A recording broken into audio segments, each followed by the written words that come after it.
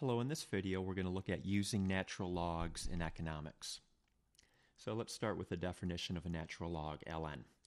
The natural log of a number is what e, the mathematical constant, which equals 2.718, etc., must be raised to get that number.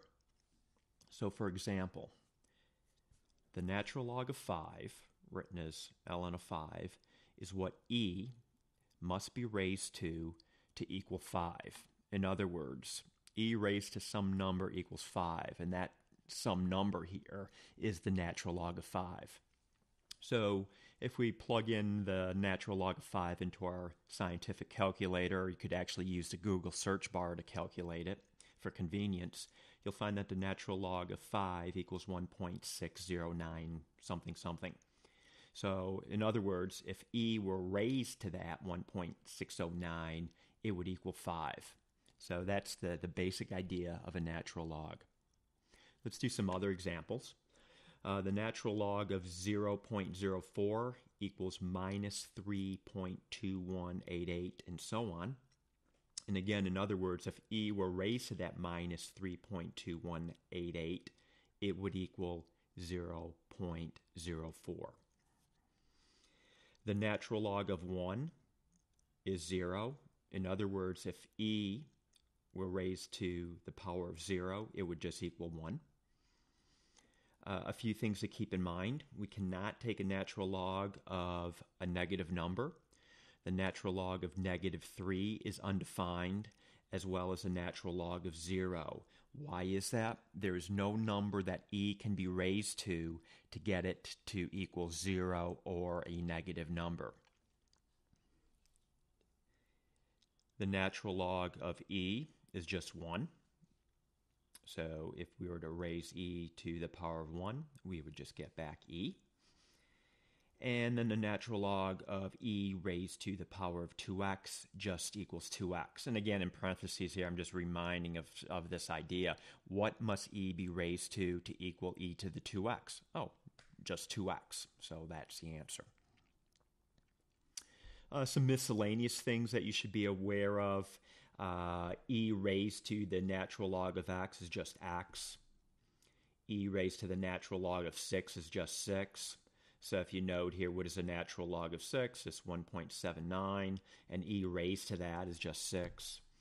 Also, if e raised to the natural log of 2x is just 2x, e raised to the natural log of 1 is just 1. And lastly, and perhaps the most important thing, the natural log and percentage change. We're going to see how they're related. The difference in two natural log numbers approximates a percentage change between those numbers. So let's start here. Let's say some number increases from 4 to 4.2. Okay, this could be sales or GDP in trillions of dollars, whatever the case here is. This would represent a 5% increase.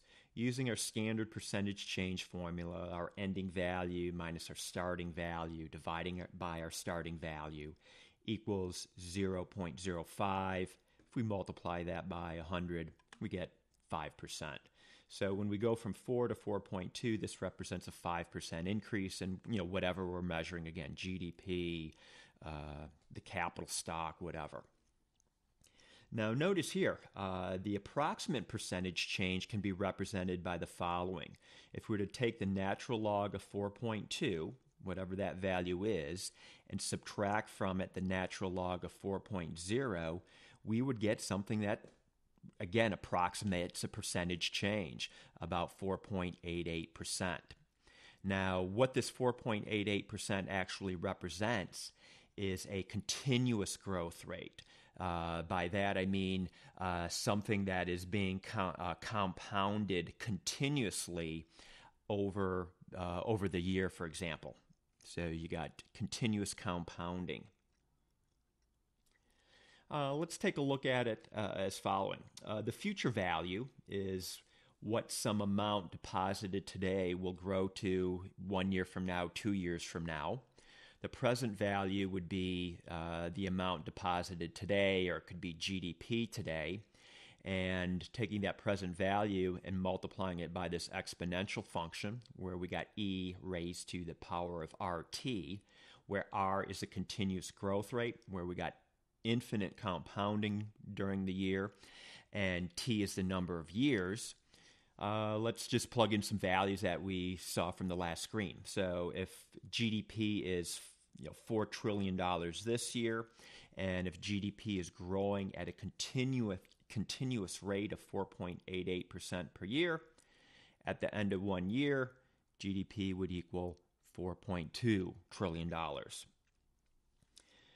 Another thing to keep in mind, we can convert a continuous growth rate to an annual growth rate, where we just have just compounding once a year, for example. And that is going to be, excuse my spelling here, the annual growth rate can be given by the following.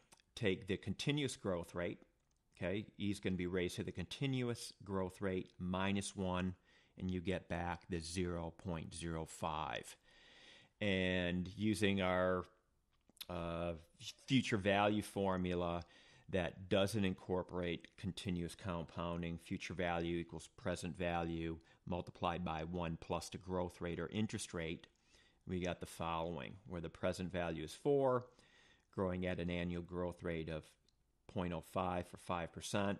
At the end of 1 year, we get $4.2 trillion of GDP. Okay, I hope you found this video helpful.